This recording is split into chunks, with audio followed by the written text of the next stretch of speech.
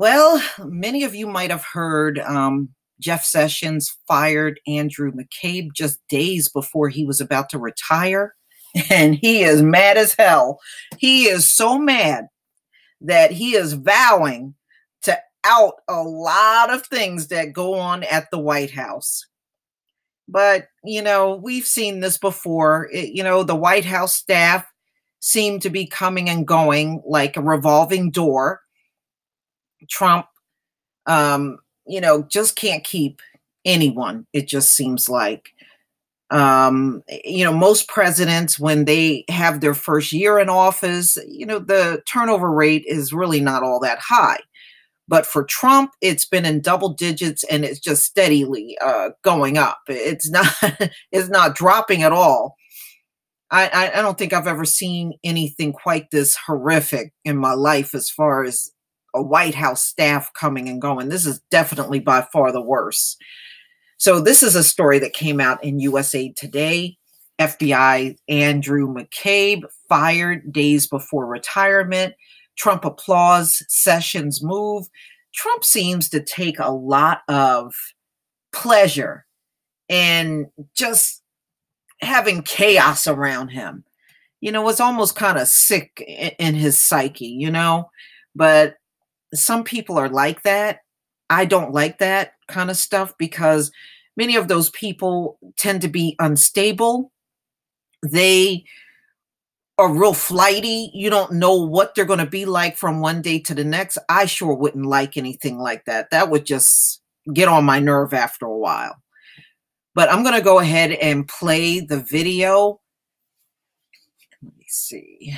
We go. Taking part in March Madness office pools over in the White House, staffers are reportedly filling out brackets of their own, betting on who will be fired next. Reporter Josh Dawsey of the Washington Post writing on Twitter, White House officials have begun betting pools of sorts among each other on who's getting ousted next. A lot of people who are usually in the know are not in the know. Always fluid in the White House, but seems particularly so right now. MSNBC's Stephanie Rule claiming she's also hearing rumblings of a dead pool. Following the unceremonious ouster of Secretary of State Rex Tillerson, President Trump telling reporters, I'm really at a point where we're getting very close to having the cabinet and other things that I want. So, who could go next? According to Fox News' John Roberts, H.R. McMaster could be next to go. He's Trump's national security advisor, and sources say his ouster as part of the bloodbath is imminent. The two have reportedly feuded before. Business Insider reporting he's once threatened to quit. Veterans Affairs Secretary David Shulkin is also reportedly drawing the ire of Trump over allegations he's used his security detail to run personal errands. The long-embattled Attorney General Jeff Sessions is also never far from the conversation, and Chief of Staff John Kelly is also a name being floated. But despite this, according to the New York Times, Trump has enlisted Kelly's help in provoking Jared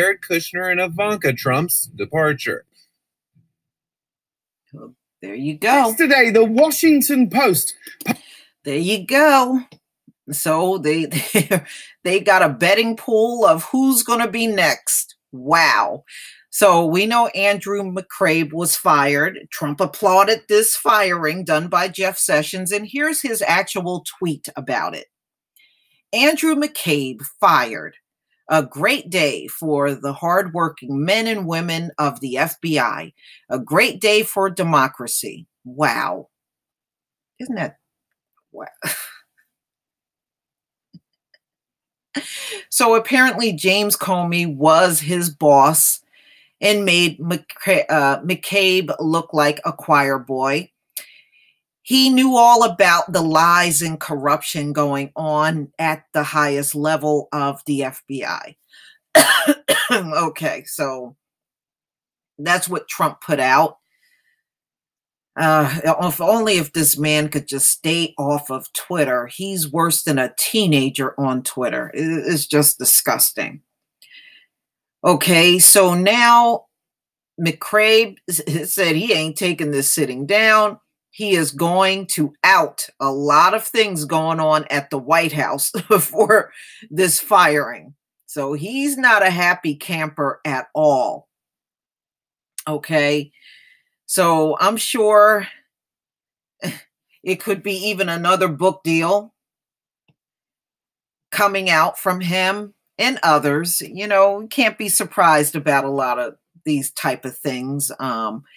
And Trump is going to be outed on a lot of things. I'm sure they have a lot of stories to tell about how the Trump administration is ran. And just from what many of us see, it's chaotic. There's no real order there. It's almost like everybody in there is just trying to wing it and get through the day the best that they can. And it's just it's a disaster. This is definitely, in my lifetime, the worst White House I've ever seen in my life. Please tell me what you think, ladies and gentlemen. Please leave your comment and subscribe. Don't forget to hit on the notification bell, and also join me on blackspot.com and Black Junction TV. Peace, family.